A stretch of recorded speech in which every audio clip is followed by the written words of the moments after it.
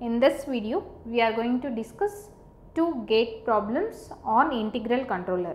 We already discussed about integral controller. Integral controller is generally used to decrease the steady state error.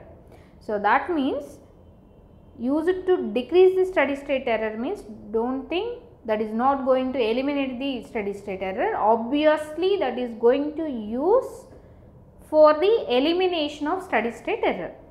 So, here you can see the first question in gate 97. So, introduction of integral action in the forward path of a unity feedback system results in a marginally stable system, system with no steady state error, system with increased stability, system with better speed. Generally, if you are having any control system like this, so this is called as forward path. This forward path gain always will think it as G of S. So, whatever the controllers we are having, either that is proportional or integral or differential or proportional integral, proportional differential, proportional integral differential, whatever controller is there, if you want to integrate that controller in this control system to improve the functionality of the control system, that you just insert in forward path only. Whenever you are integrating any controller in a control system, that you need to integrate in forward path. That is why in all our analysis related to controllers, I inserted the particular controller here. Here means forward path. So, that is what he is saying, introduction of integral action. Integral action is nothing but integral controller. Introduction of integral controller in the forward path of a unity feedback system results in. So, for what purpose we are using integral controller? To eliminate the steady state error. So, in this option, system with no steady state error, it will results which type of system? By increasing that integration, you are going to eliminate the steady state error finally.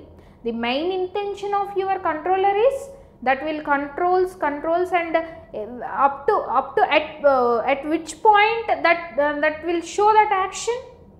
That will show that action up to you are getting your error is equivalent to 0, because always output is proportional to error signal.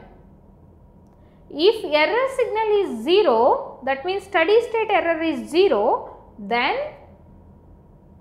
your controller will stop working. Up to that point, up to reaching that point, it will work, definitely it will work. So, the main intention of integral controller is to reduce the steady state error and to eliminate the steady state error.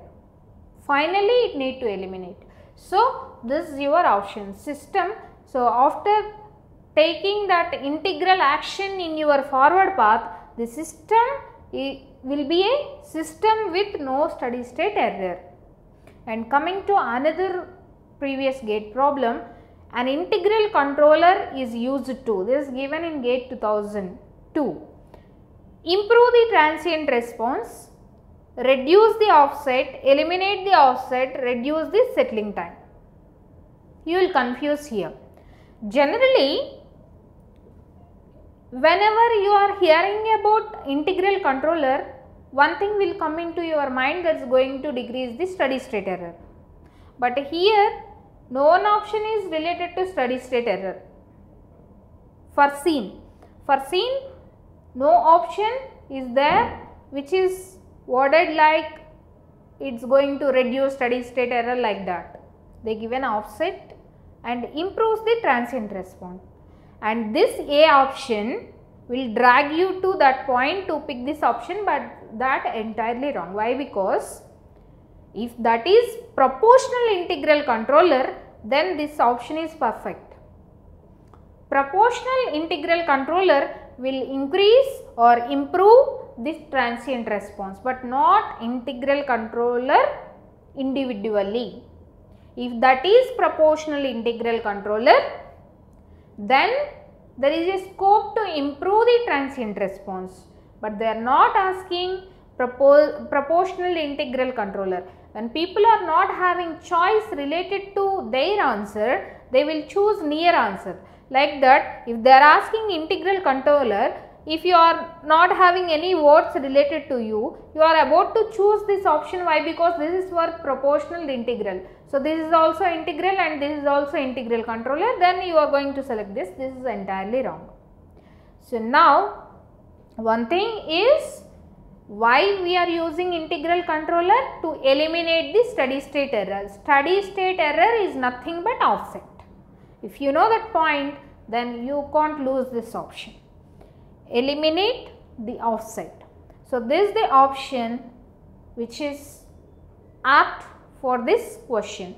An integral controller is used to eliminate the offset. If this option is not there, then you can choose this, reduce the offset. It is not only reducing the offset, it will eliminate the offset.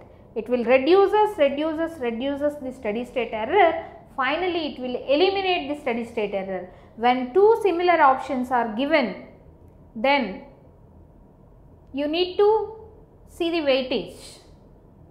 Apt, this is apt.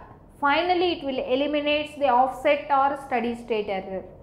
So, this is the right option for this problem. Like this way, you need to think questions in GATE related to controllers.